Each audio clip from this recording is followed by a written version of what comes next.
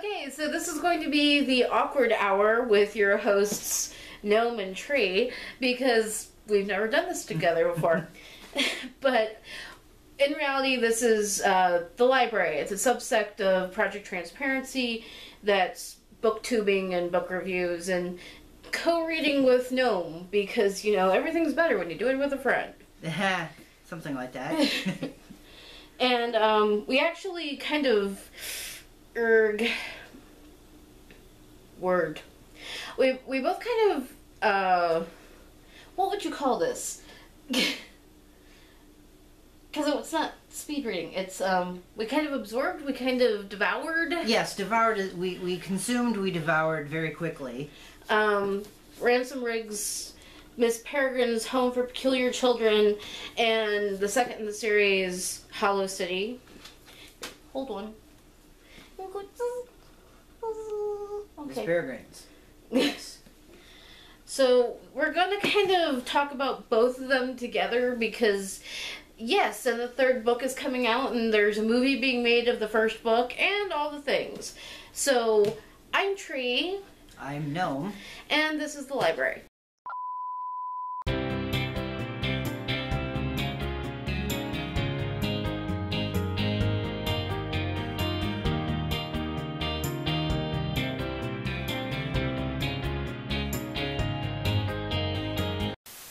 So Gnome, once upon a time, when gnomes were much smaller, actually had a radio show, so if the announcer voice happens, that's what's going on here.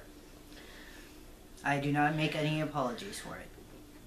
If you start doing Mr. Corndog, we're going to have a problem. You said it. Don't. Okay, so Miss Peregrine's Home for Peculiar Children. It's like, you know, my first impressions of it, you know, I was like, oh my god, this is excellent and interesting, and you know, I rapidly consumed it, but then, you know, I started thinking about it a little more and like, okay, nothing inherently wrong with yet another, you know, privileged white male protagonist, but... Nothing wrong? Is it nothing inherently wrong? Nothing inherently wrong? Well, that would...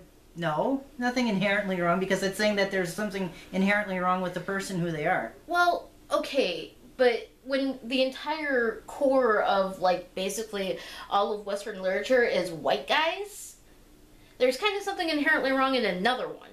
Okay. Which to me sounds like you're saying that there should never be any white male protagonists ever again. Not ever again, but can we have, like, a decade of maybe no? Okay. But anyway, it's like, you know, it was, again, yet another privileged white male protagonist, and, you know, kind of roll your eyes at that, and of course... And let's not forget that he is really privileged because parents have Dosh. Well, his mom has Dosh. Yes. And, you know, then, you know, totally artificial, unnecessary romance, and it's like, I have nothing against romance, but it has to be... I do. Yes.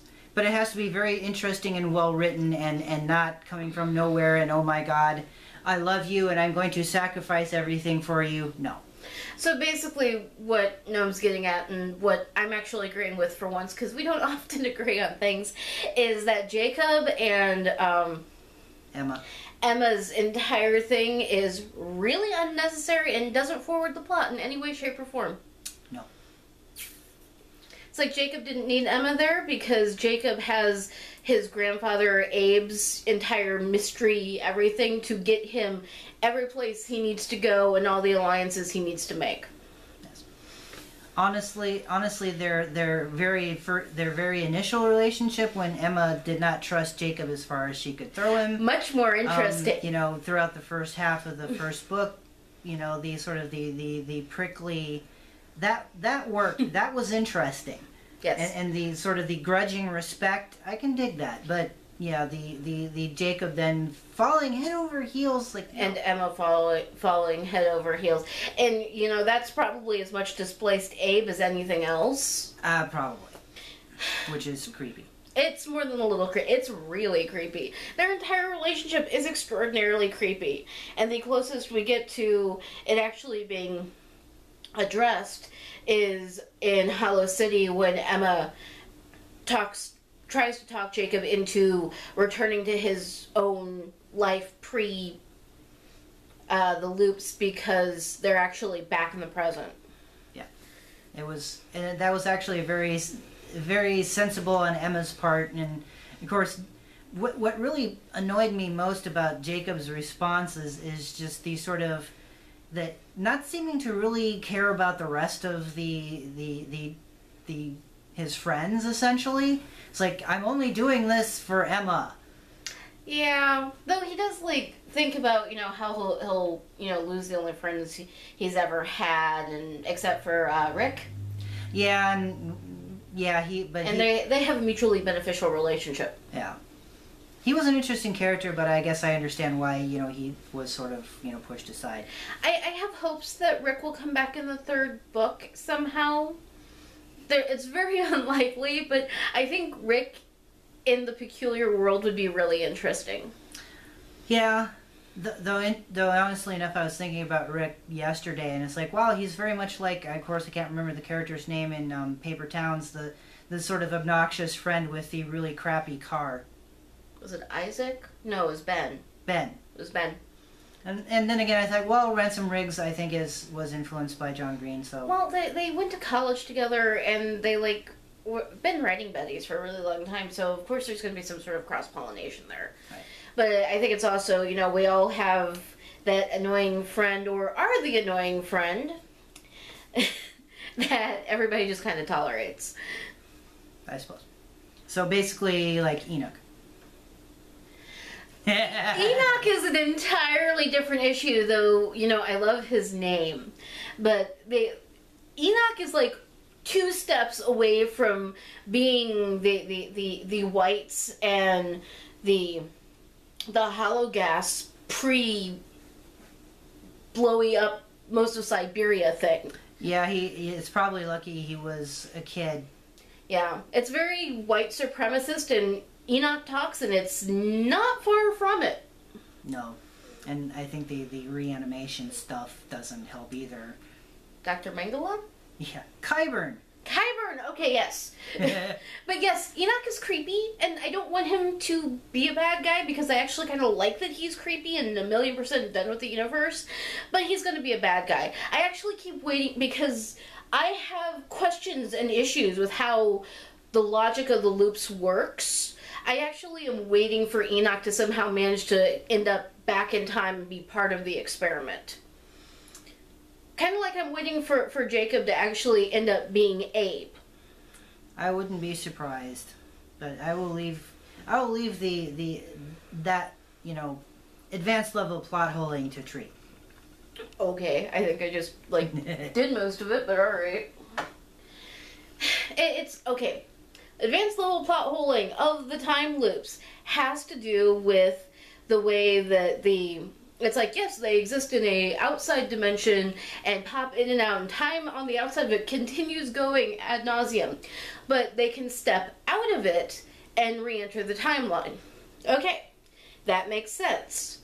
And if they step out, into the future from where they were born, time catches up with them.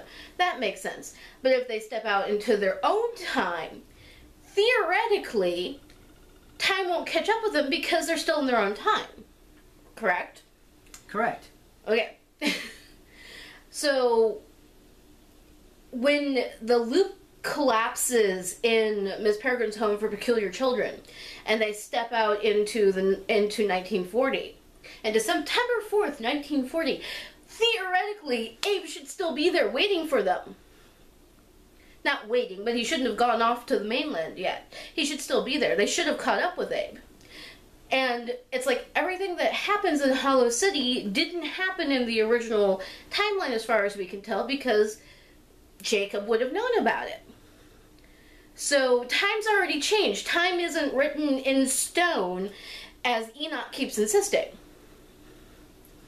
Right, and and I suppose that would explain the absence of Abe and the idea that, well, Jacob ends up being Abe or something like that. I don't know. This is why, authors need to be very careful when they muck around with time travel. Yeah, because this is getting towards paradox.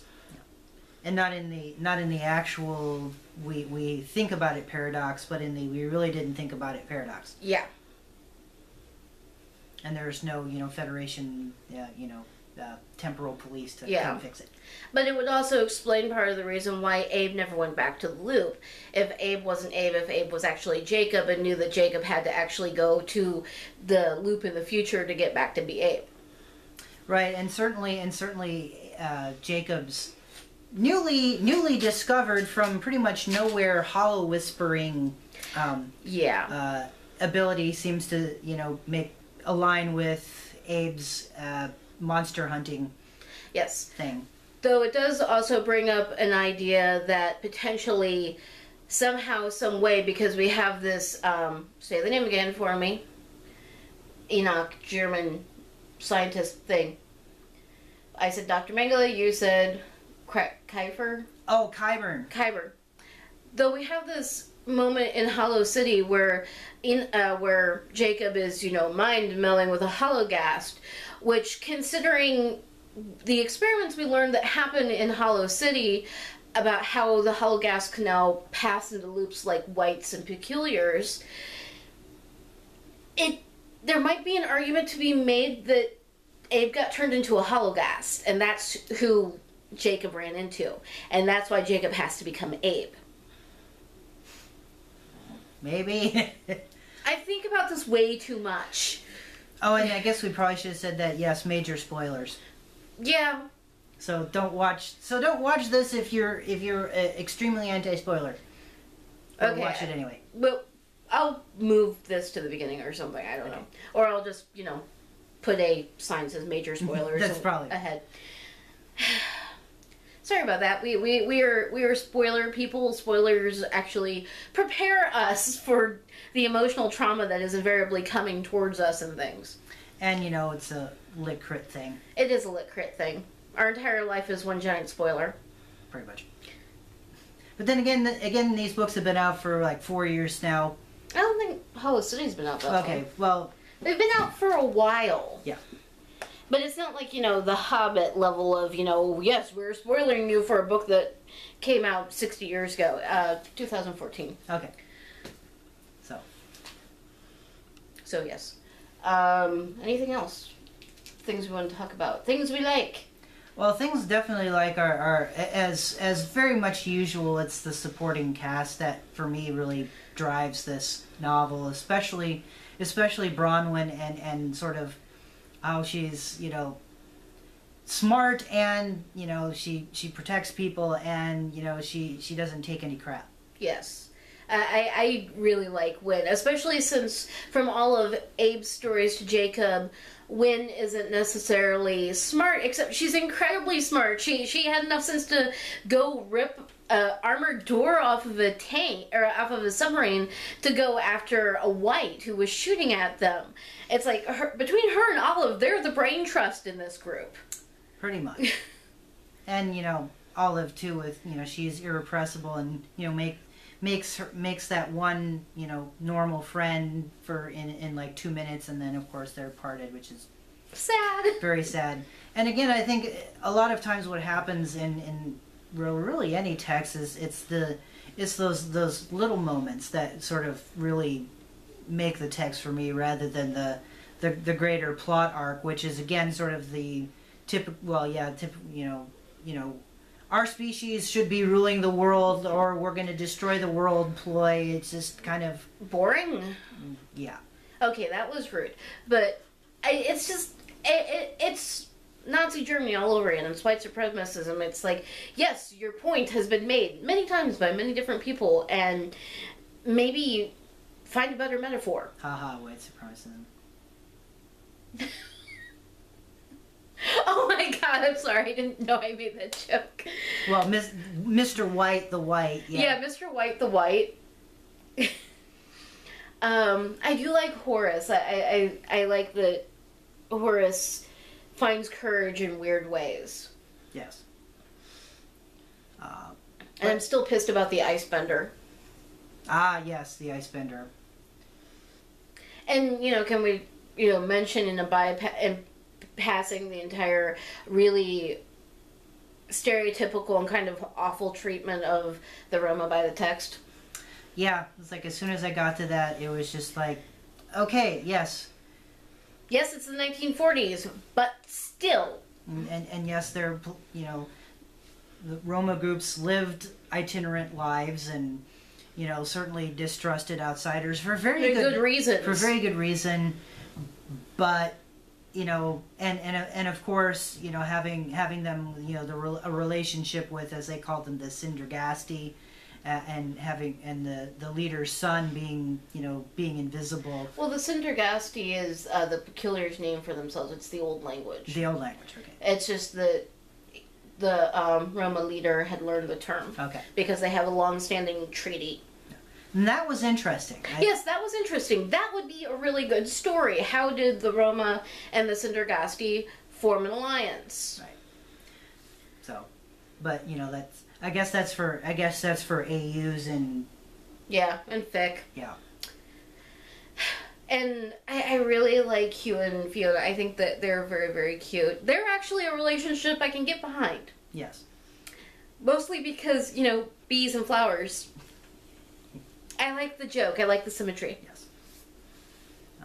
I was sad that you know, Fiona and Claire were sidelined. Yeah, because Fiona's way more interesting than Emma. I mean, Emma's, like, potentially more, like, offensive usefulness, but she just gets really annoying. Well, you know, main character fatigue. Yeah, that's exactly what it is. Jacob and Emma are main character fatigue. So basically, I think what we're saying is, you know, these are you know, interesting texts with a lot of, you know, potentially useful discussion, and it's like we're not saying no, these are awful. No, they're fun. They're good. They have potential, and you know that's part of the thing. It's like these are Ransom Riggs's first novels, so you know it's like reading John Green's first novels. Your brain kind of hurts a little bit because they haven't developed as a writer. And I think that, you know, the universe that Riggs has created certainly has so much space in it, especially since, you know, the whole thing is concentrated in, you know, Europe, and they you know, they mention loops all over the world. I'm thinking, wow, let's investigate, you know, Chinese history loops, or, you know, loops somewhere else besides Western Europe. Yeah, can we have some more representation of other cultures and peoples, because they're all very white. Yes, that's the other major issue. Yeah, they're all very, very white. So. Alright, so that is our first attempt at booktubing. Yay! Yay! Do we need to do a like, reblog, subscribe sort of thing? Like, reblog, subscribe? We have, well, I have, but Gnome benefits from Patreon support. There's a Patreon link in the drawer and probably in the end screen, assuming the annotations will work this week. And yeah. All right. We hope you enjoyed this first edition of the library. Okay. Bye.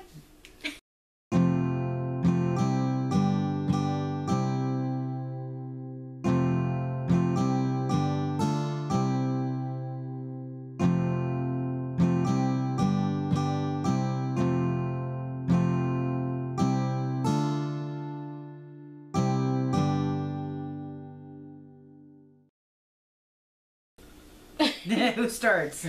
I can start.